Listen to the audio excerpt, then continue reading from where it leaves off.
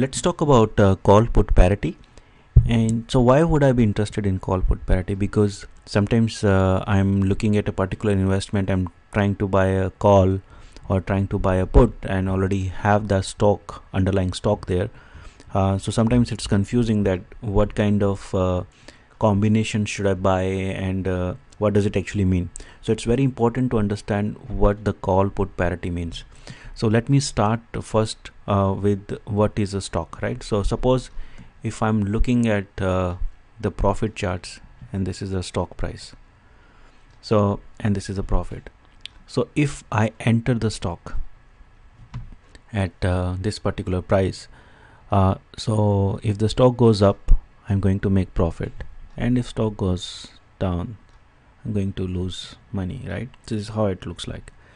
However, if I'm looking at the call option, so in this case, so let me say this is a stock and this is a call.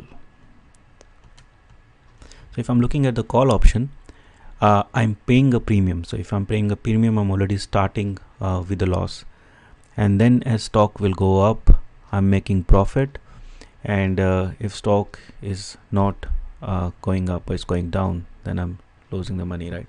So this is how the call looks like. Now let's add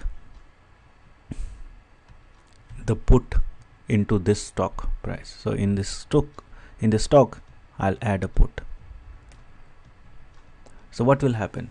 So if I buy a put, then I'm already paying a premium for put, so my profit will go down. So I'll start with a loss, and then if the stock goes up, my put has no value, so I'm going to make money just because I have the stock. But if the stock goes down, put will protect me, so I will have a protection here. So this is how the scenario will look like for stock plus put. So this is a stock, and let me call this as a stock plus put.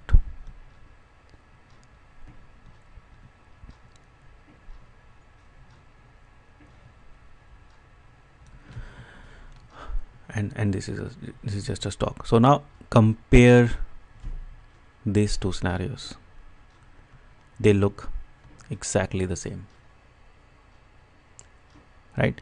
So that means if you have a put option plus a stock,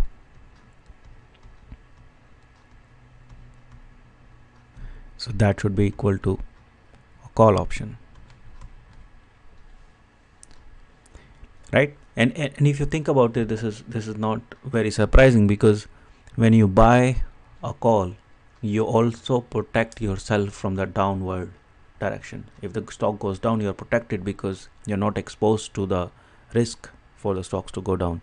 However, if the stock goes up, you are going to be making all the profits. So the call has a put embedded in it, and that's why the premium is higher. So call premium include the put premium plus the money you don't have to spend on the stock. So because if you're not spending the money on the stock, you should be paying for the interest. So if I'm looking at the call price, I would also have to add interest.